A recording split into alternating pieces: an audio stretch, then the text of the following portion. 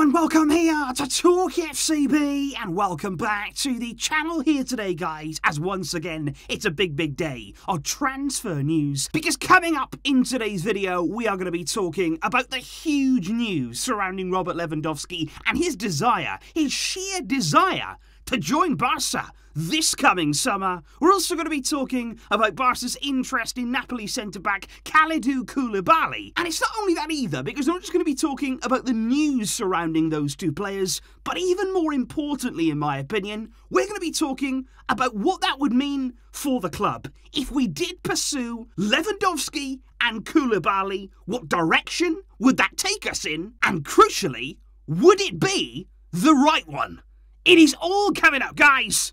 So let's do it. Because if we do begin with the big news surrounding Robert Lewandowski and Bayern Munich and their stance ahead of a possible departure of the Polish striker this summer. Because obviously Lewandowski right now is under contract until 2023, so come this summer he would have 1 year remaining on that deal. But something very significant happened on Thursday. Because then Lewandowski went to Bayern and he said, okay, I want to leave. And that was a decision that he's been thinking a lot about. There's been a lot of things going on in the background, but he went to Bayern and informed them of his desire to leave the club, and his decision is final. Now, in response to that now, it's very interesting because originally Bayern were quite sceptical about letting Lewandowski go. They're willing to keep him on until 2023. They're not going to offer him a new deal, but they did originally definitely want to keep him.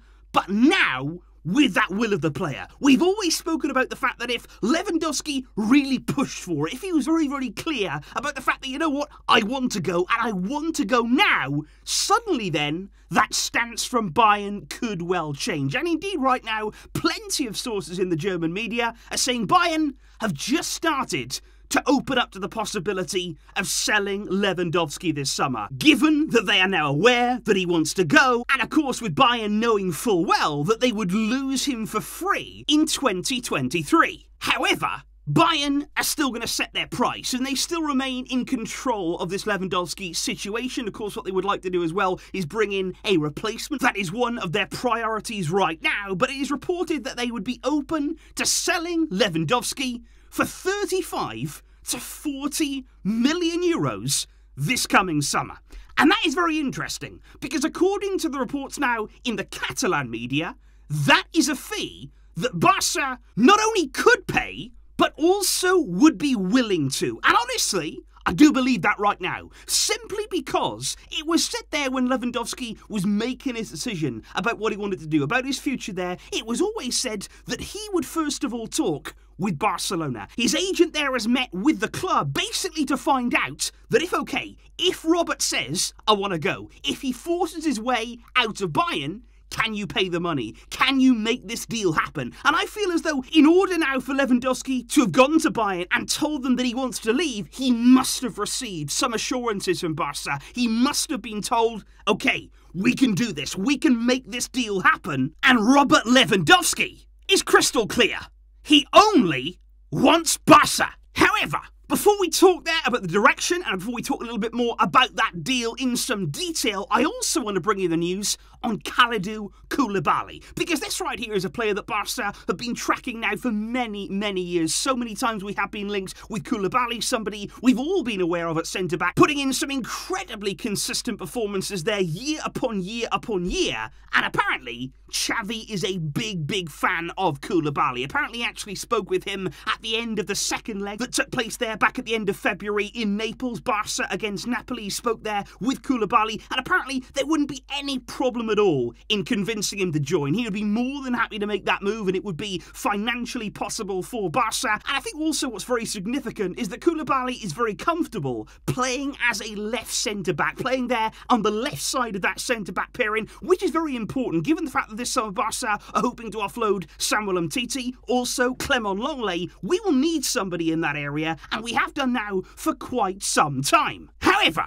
Once again, in exactly the same scenario as Bayern with Lewandowski, Napoli do remain in somewhat control of this transfer situation, because Koulibaly still remains under contract for one more year come the summer. His contract also expires in 2023, and the rumours right now seem to believe the transfer fee for them to part company with their centre-back this summer would be around 30 million euros. Originally, we heard figures like 40, 45 million. There have been a few 25 millions as well, but I believe they're at somewhere in the middle of that. Napoli cannot renew Koulibaly. Apparently, they do not have the finances right now to make that possible, so they will want to cash in on him now. They will not want to wait and lose him for free in 2023, and an offer there of around 30 million, it might be enough. However, this is the important part now when we move on to what those deals would mean, and we move on to the feeling around potentially what it would mean to Barcelona and indeed us fans to sign the likes of Lewandowski, the likes of Kalidou Koulibaly. Because one of the first things that I think many people would say is, okay, we're targeting two players here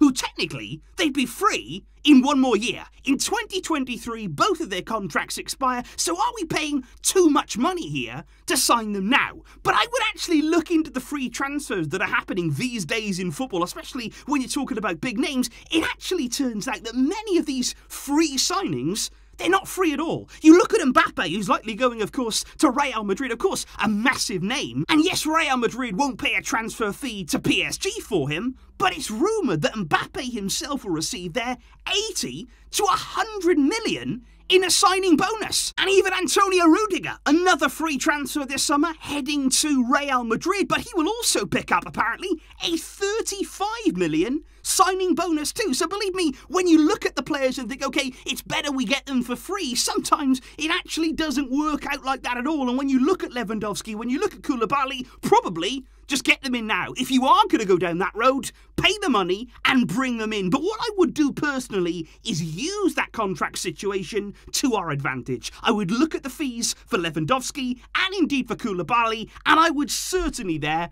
try and get the cost down as much as you possibly can, because I would actually say for both of those players, maybe still there's a bit of room to bring that fee down. We will of course be intent on doing that, but are these signings that we should be making? Would these signings this summer signal intent from the club? Continue on the path that we're currently on? And I honestly think it's difficult. I think there's two very different sides of this story, because on the one hand, many of us Barcelona fans, we want that long-term vision. We've been craving it now for a long, long time, whereby we have a path, we have a road to recovery. We want to see young players, we want to see players who can improve and grow as the years go on, and not players there whose value is only going one way. However, and this is the point that I really want to make clear when it comes to Lewandowski, when it comes to Koulibaly, players of this quality, this proven quality, because what are we here for in football? Because in the same breath, all of us fans would also say, coming into next season,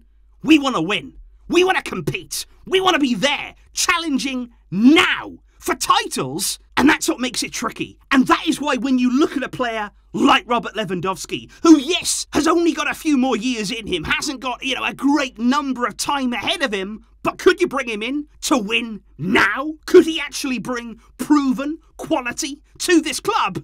Of course he could. I think Lewandowski, I think Koulibaly, they are players who would come in and improve us now, along with the talent that we have. You can combine proven quality with young, exciting talent at this club, and if you get the balance right, and of course, if we don't overpay, that's very, very important, but if we can get that balance right, I think it could be a good combination. And I think in a time where Barca can't pay the biggest fees, we can't go after the very biggest names at the peak of their powers, this might be a clever way around it in the short term. But of course, guys, what I would like to know more than anything is your thoughts in the comments down below. Because quite honestly, on these kinds of players, on the proven quality, but yes, they are heading into their 30s now, both of them, I can see both sides of the story. Many people will say, you know what, they're too old. We shouldn't be going down this route. This is not the kind of direction that Barca should be heading in. But I think many people would also say, we do want to win now. We do need something this summer to actually give this squad a lift, to give us some real presence in our team. And I think both of these players do certainly remain real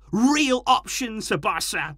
Let me know those thoughts down below, of course, I'll be seeing you soon, very, very soon indeed, with more videos to come. Thanks for watching, guys, and thanks for all of your support. But until next time, as always, Visca El Barça.